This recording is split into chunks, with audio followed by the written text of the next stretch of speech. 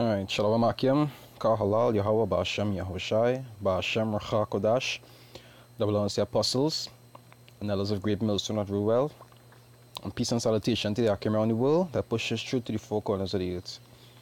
I say I'll do a short video here, I entitled, Labor Not for the Meat That Perisheth. Because ready and truly in this system, you have to work. Most I'll grace you with a job, a certain incomes, the ability to do certain things because you have to make ends meet, you understand? Scripture said that man shall not live by bread alone, but by every word that proceedeth out of the mouth of the Lord, just paraphrasing. So in this life you have to work, but you also have to remember you have two jobs as a man of the Lord. It's not just about working and making money in this system, because we can see the system crumbling. You also have to make sure you build up them spiritual pennies also. Right, I say, lay not up for yourselves, so like here. This is Matthew 6, verse 19. It say, lay not up for yourselves treasures upon earth, where moth and rust doth corrupt, and where thieves break through and steal. Right? It say, but lay up for yourselves treasures in heaven, where neither moth nor rust doth corrupt, and where thieves do not break through and steal.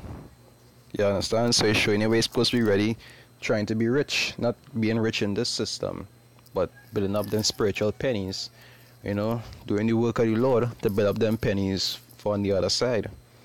We're ready and truly, you have to have faith to really believe that, because for you to dedicate so much of your time to build up treasures that you can't even see requires faith. And that way you see so much men who just claim to be of Israel, just be focusing so much on earthly riches, because they don't have that faith to really believe that they'll receive what it is the scriptures say that they'll receive. Right?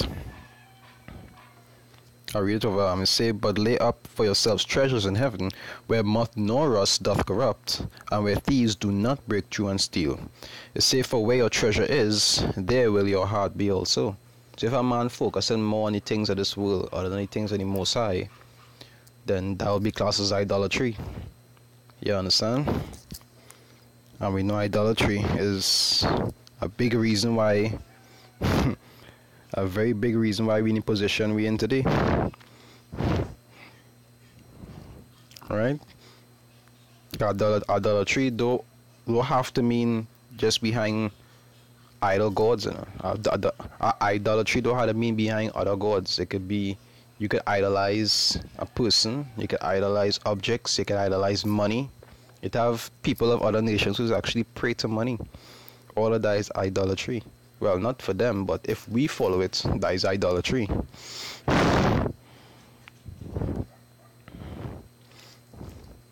Because they have their gods. If that is their god, well, I don't do this, yo.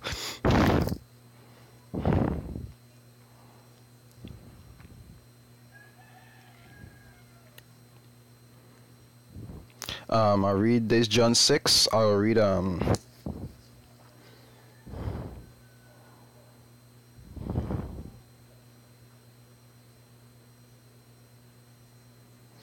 from 21, right? John 6:21.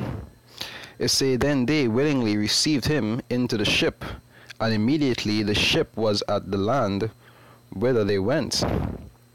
The day following, right, next day, when the people which stood on the other side of the sea saw that there was none other boat there, save that one whereinto his disciples were entered, and that Yahushai went not with his disciples into the boat, but that his disciples were gone away alone.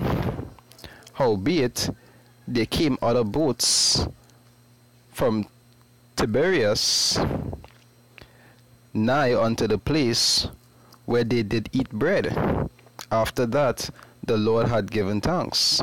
Right? It said, when the people therefore saw that Yahushai was not there, so after the first time when they get the bread and fish, men belly was full. Jake says, Jake, so go and storm your house. Just to fill the belly sometimes. Not to see how you're going, check up on you, or even to help you out, but just to fill the stomach. That's how Jake says. Spirit does bear witness. It say, howbeit, verse 24, it say, when the people therefore saw that Yahushua was not there, neither his disciples, they also took shipping, and came to Capernaum seeking for Yahushua. So men went looking for him on ships. And when they had found him on the other side of the sea, they said unto him, Rabbi, when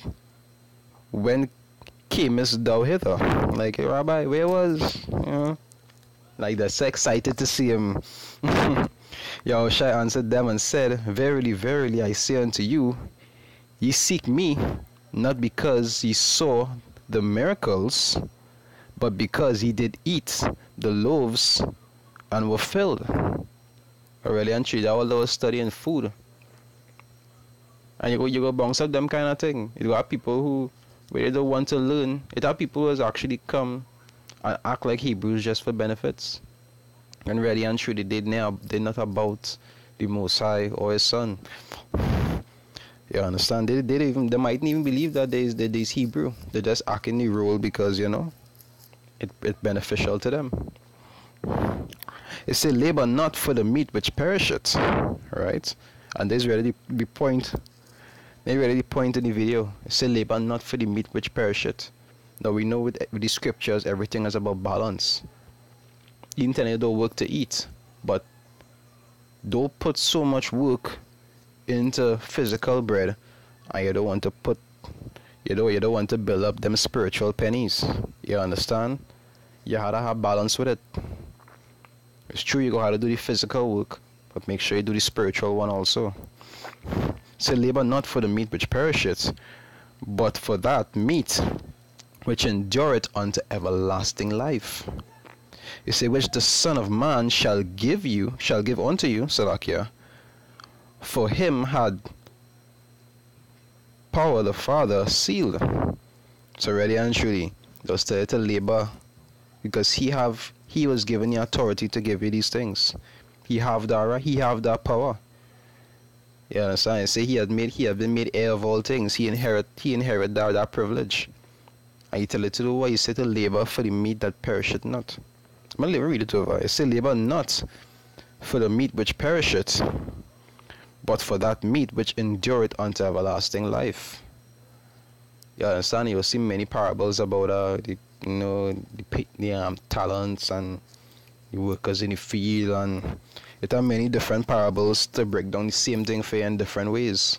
But you also have to make sure that you're building up them spiritual pennies. You understand? Especially in times like this, supposed to be pushing the word, because time's coming close, and just now you wouldn't be pushing the word anymore, because just now we'll be on lockdown. As soon as the Spirit get the signal, farming of the word, no more working in the fields. You understand? Egypt will be, how the scripture say, Egypt wouldn't have no work. And really and truly, it wouldn't have no work for them and for us, because when the farming of the word start, we're not going to be teaching out there anymore. You understand? So we're also trying to make sure that I have a little balance. Now, it's not everything is about Esau work, and then when it comes to your spiritual work, it's always a problem. You always have to have a balance. Right? I hope it was edifying. With that, I'd like to give all praises, honor, and glory to Yahweh Ba'ashem Yahushai, Ba'ashem Ruach HaKodash, that belongs to the apostles and elders of Great Millstone that rule well, and peace and salutation to the Akim around the world that pushes truth to the four corners of the earth. This is your Abba from Trinidad Camp saying Shalom, Akim, stay strong.